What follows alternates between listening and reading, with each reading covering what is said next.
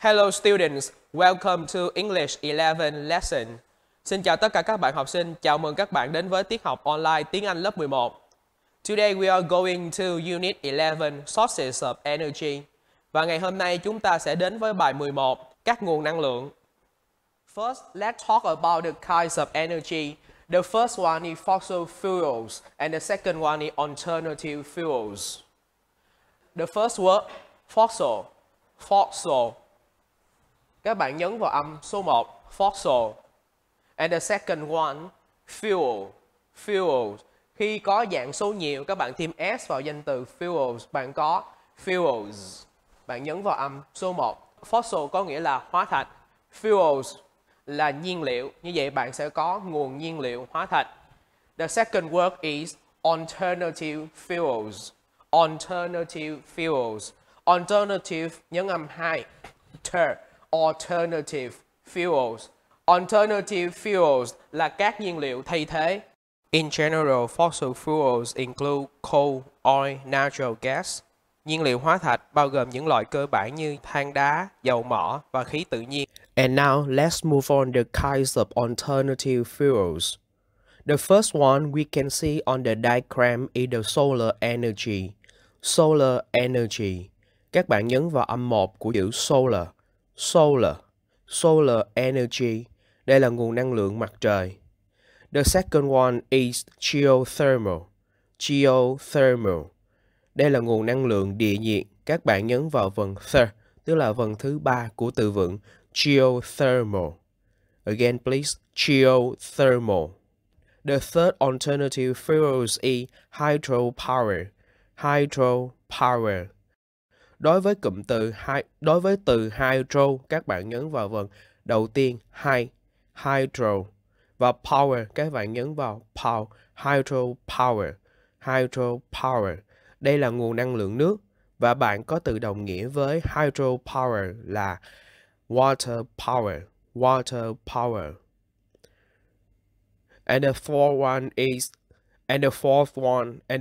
one is biomass. Biomass. Biomass, các bạn nhấn vào vần biomass. Đây là nguồn năng lượng sinh khối. And on the diagram we also see the last energies come from the wind. We have wind energy. Wind energy. And all kinds of alternative fuels are renewable. Renewable. Có thể thay mới hay có thể đổi mới. And now we move on the reading part of Unit 11. At present, most of our energy comes from fossil fuels, oil, coal, and natural gas. However, such reserves are limited. Because power demand is increasing very rapidly, fossil fuels will be exhausted within a relatively short time. Therefore, people must develop and use alternative sources of energy. Trong đoạn văn đầu tiên, chúng ta sẽ có một số từ vựng cần lưu ý như sau. Reserve. Reserve. Reserve các bạn sẽ nhấn vào âm 2 và đây là nguồn dự trữ. Từ loại của nó sẽ là danh từ. Từ thứ hai các bạn đã từng học qua rồi, đó chính là động từ và danh từ demand, yêu cầu, đòi hỏi. Trong phần tự đồng nghĩa chúng ta sẽ có chữ need. Need có nghĩa là cần và đây cũng chính là nhu cầu, đó là danh từ nhu cầu luôn ạ. Từ thứ ba các bạn sẽ có rapidly. Rapidly, các bạn nhấn vào âm 1, rapidly. Đây là trạng từ nhanh chóng. Bạn sẽ có tính từ của nó chính là tính từ rapid.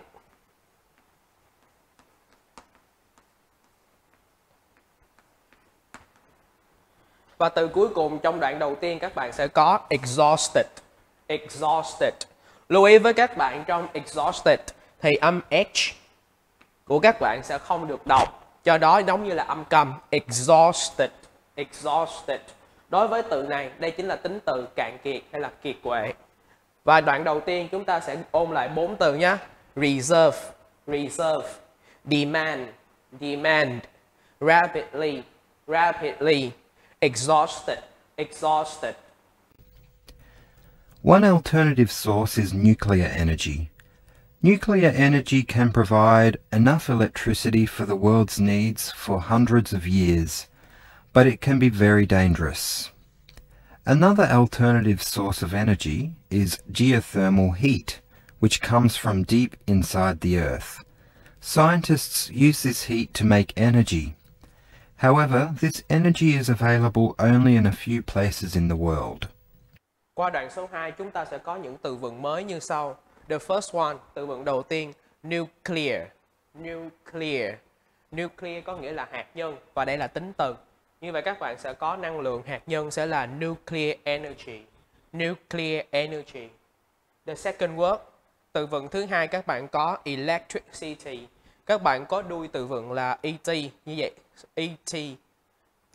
Các bạn có đuôi từ vựng là et cho nên các bạn sẽ nhấn trước et một âm cho nên bạn sẽ nhấn vào trick electricity. Electricity. Âm 3 của từ vựng electricity, điện hay gọi là điện tử. Từ vựng thứ ba bạn có earth. Earth. Earth. Lòng đất. Bạn có the earth, trong trường hợp the earth thì chữ y sẽ được viết hoa. Vậy đây chính là trái đất. The earth. The earth. The earth. The last one, từ vựng cuối cùng của bạn sẽ là heat. Heat. Heat. Heat vừa là danh từ vừa là động từ. Như vậy đối với động từ các bạn sẽ dịch là làm nóng hay là đốt nóng lên. Còn đối với danh từ các bạn sẽ dịch là độ nóng hay là sức nóng. The sun, water and the wind are other alternative sources of energy. The wind turns windmills and moves sailboats. It is a clean source of energy and there is lots of it. Unfortunately, if the wind does not blow, there is no wind energy. When water moves from a high place to a lower place, it makes energy. This energy is used to create electricity. Water power gives energy without pollution. However, people have to build dams to use this energy. And as dams cost a lot of money, so water energy is expensive. Trong đoạn thứ 3 chúng ta sẽ có những từ vựng như sau.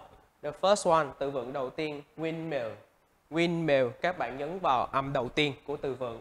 Sailboat, sailboat, nhấn vào âm 1. Sailboat có nghĩa là thuyền buồm.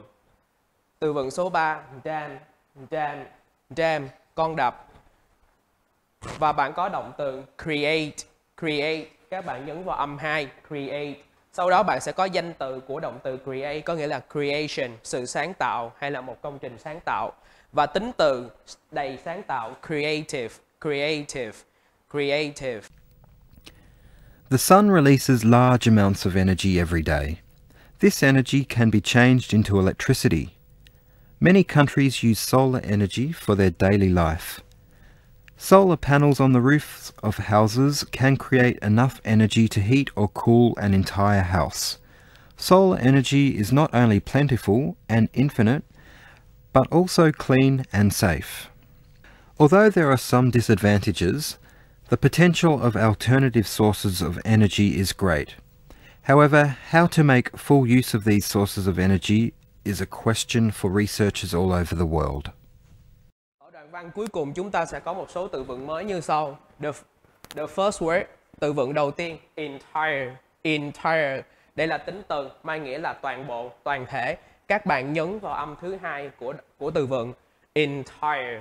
Entire. The second word is plentiful. Plentiful.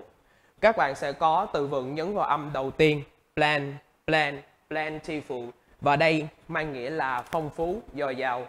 The third word is infinite. Bạn nhấn vào âm đầu tiên của từ vựng infinite. Và nó là tính từ mang nghĩa vô tận. Sang từ vựng thứ tư các bạn sẽ có researcher, nhà nghiên cứu.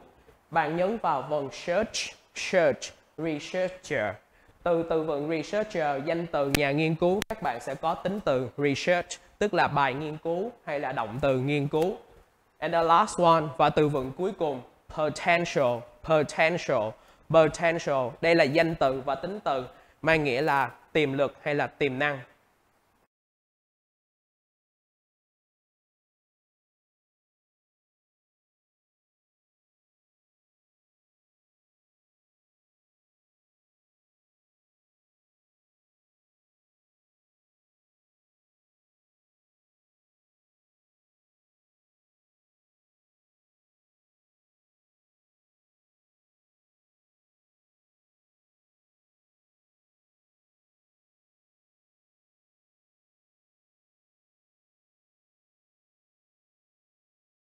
After going through the reading part, now we have some practice exercise.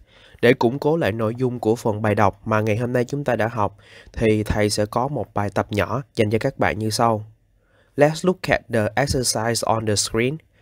The words in the box on appear in the passage. Fill it blank with a suitable word.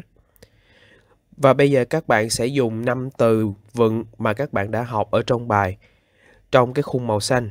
Sau đó các bạn sẽ dùng những từ vựng này để điền vào chỗ trống. Let's look at the words in the box. The first one, exhausted. The second one, alternative. The third one, released. The fourth, energy. And the last one, limited. Và bây giờ chúng ta sẽ cùng nhau đi lại những từ vựng này một xíu nha các bạn, để mình ôn lại nghĩa của những từ này. Exhausted, kiệt quệ, cạn kiệt. Alternative, thay thế. Bạn có từ thứ ba, release là động từ giải phóng, phóng thích. Các bạn đã học ở trong bài số 10. Chữ thứ tư, từ vựng thứ tư các bạn có energy là năng lượng, nguồn năng lượng. Và từ vựng cuối cùng, limited là có giới hạn hay là bị giới hạn. Now we go through 5 sentences. Number 1, 600 balloons were at the ceremony. Number 2, they are looking for methods of making it.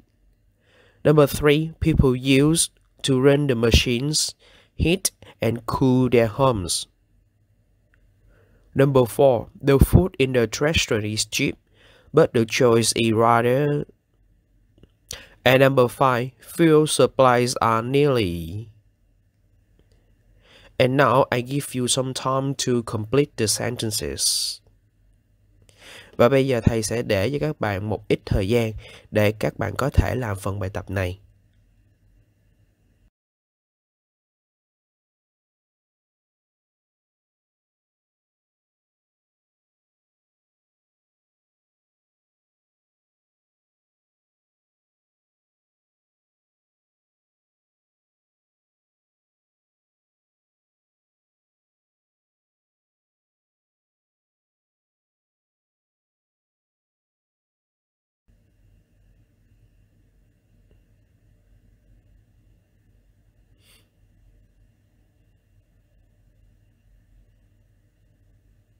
Sau khi các bạn làm bài xong rồi đó, thì bây giờ thầy và các bạn sẽ cùng nhau sửa những câu bài tập này nha. Thì đối với câu số 1, các bạn sẽ dịch như sau. 600 quả bong bóng được thả tại cái buổi lễ kỷ niệm. Như vậy, động từ thả hay chính là động từ phóng thích. Đó chính là động từ released. Sang câu số 2. They are looking for, họ đang tìm kiếm. Methods ở đây mang nghĩa là phương pháp hay là cái methods ở đây mang nghĩa là cái phương pháp hay là cái hướng đi để làm cái điều đó. Thì trong trường hợp này, đó chính là tính từ thay thế alternative. They are looking for alternative methods of making it. Bây giờ chúng ta sẽ qua câu số 3. People use, con người sử dụng hay là mọi người sử dụng cái gì đó to run the machines. Đối với câu này, chữ run không mang nghĩa là chạy, mà chữ run ở mang nghĩa là vận hành. Machines là máy móc. Con người sử dụng cái gì đó để vận hành máy móc. Heat là để làm nóng lên hay là để sưởi ấm. And cool their homes, hoặc là làm ấm cái ngôi nhà họ lại. Thì trong trường hợp này, bạn dùng cái gì nhỉ? Bạn dùng từ nào để điền vào vị trí đối với câu số 3? Đúng rồi, mình sẽ dùng danh từ energy. Con người sử dụng năng lượng, energy. People use energy to run the machines, heat and cool their homes. Now we go to number 4. The food in the restaurant is cheap. Thức ăn ở trong cái nhà hàng này thì rẻ, but the choice is rather. Nhưng mà những cái sự lựa chọn thì nó như thế nào? Yes, correct. We use the word limited. Như vậy, đối với câu số 4, các bạn sẽ dịch nghĩa như sau. Thức ăn ở trong cái nhà hàng này thì rẻ, nhưng mà cái sự lựa chọn của chúng ta thì bị giới hạn. And we go to the last sentence. Fuel supplies are nearly. Như vậy, bạn sẽ dịch câu này như sau. Supply chính là nguồn cung cấp hay là nhà cung cấp. Vậy trong trường hợp này, bạn sẽ dịch là nguồn cung cấp nhiên liệu thì gần như thế nào đó.